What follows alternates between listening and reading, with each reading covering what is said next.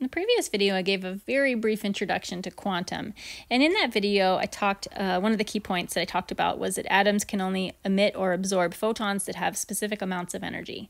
And this phenomenon is explained by the Bohr model of the atom. The Bohr model of the atom is a theory of how the atom is actually put together. And we've talked a little bit about the structure of the atom, so we've already talked about how at the center of the atom, there's the nucleus, which contains neutrons and protons. And we've also talked about how the electrons of the atom occupy this area of space around the nucleus. So the electrons are just in this space that we call the electron cloud. Bohr's model of the atom describes the electron cloud with more detail than this original explanation that I gave to you.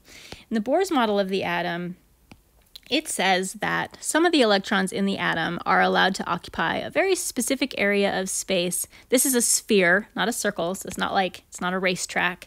This is a spherical area of space, and the electrons are allowed to exist anywhere within this sphere. So again, they're not on a track going around the nucleus. They're just hanging out anywhere within this boundary.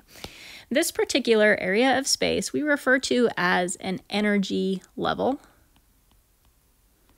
And this energy level, this particular one, is called n equals 1, which I know is kind of a silly name. Its name is not 1. Its name is n equals 1. It's a goofy name. So atoms have multiple energy levels, not just n equals 1. So there's going to be another area of space where some electrons are allowed to occupy, and this is going to be a larger sphere. Again, this is three-dimensional. So the larger sphere actually encompasses the smaller n equals 1. So this is a very large circle. And when electrons are in this particular energy level, they're allowed to occupy any area within that boundary. So again, it's not like a racetrack. They're not stuck here. And it's also not a ring. They're not stuck like this. They can be anywhere inside the boundaries of this pink sphere. So this is another energy level. And this particular energy level is called n equals 2. And these energy levels continue on and on. Theoretically, they continue to infinity, but in practicality, they only go to about 7 or 8. So here's a larger sphere. This is a larger area of space where electrons can occupy. This larger green area of space encompasses n equals 2, which also encompasses n equals 1. This larger area of space, as you can imagine, we call this n equals 3.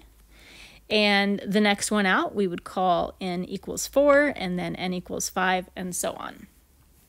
So again, the electrons are allowed to occupy any area of space as long as they stay within the boundary of their energy level. Each energy level is associated with a specific amount of energy.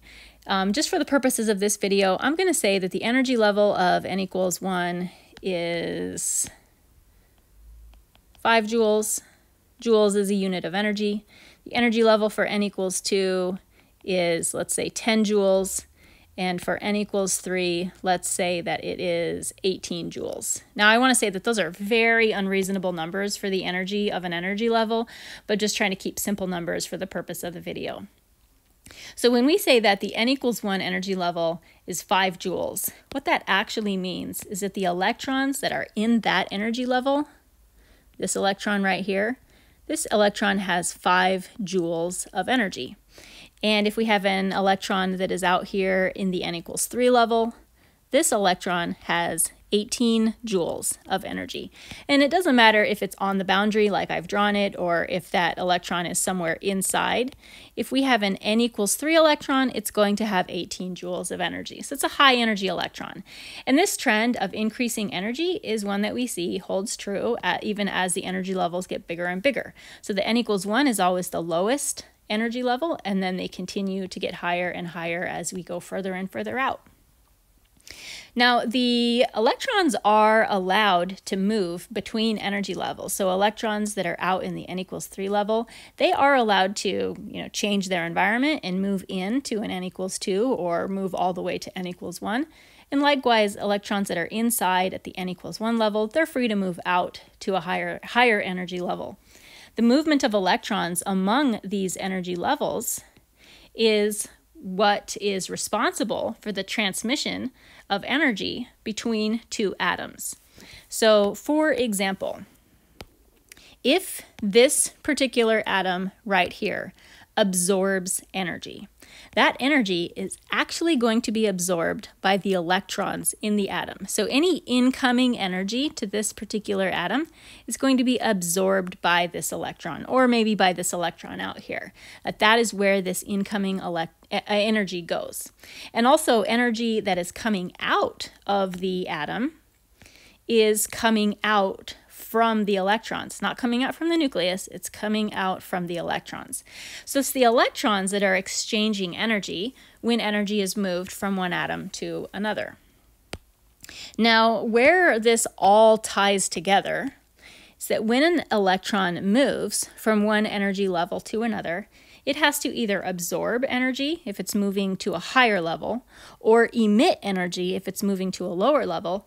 And the energy that's absorbed or emitted has to be exactly equal to the difference in energy between the two levels.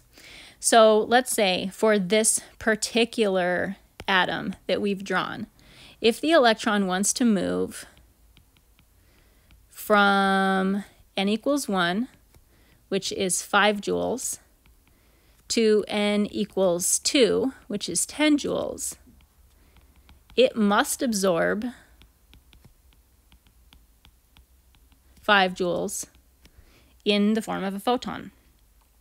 In order for the electron to be allowed in the n equals 2 level, it has to possess 10 joules of energy. It currently only has 5, which means it needs to absorb 5 more. So that might look like 5 joules of energy come in. So we've got 5 joules of energy coming in. The electron absorbs those 5 joules of energy, and then it is allowed to hop itself out to a higher energy level where it now has 10 joules. And that would be an example of the atom absorbing energy. In the other direction, if we have electrons moving to a lower energy level, so let's move over to this guy here and look at him. In order for this electron to move to a lower level, it has to emit or give off energy. So in this case, to move from, we are at n equals 3, which is 18 joules, to, let's have it move all the way to n equals 1. N equals 1, which is only 5 joules, that electron must emit or give off 13 joules, the difference in energy between those two energy levels. So what would that look like? Well, that would look like the electron moving down to the lower energy level, 5 joules, and then the photon being emitted, 13 joules difference.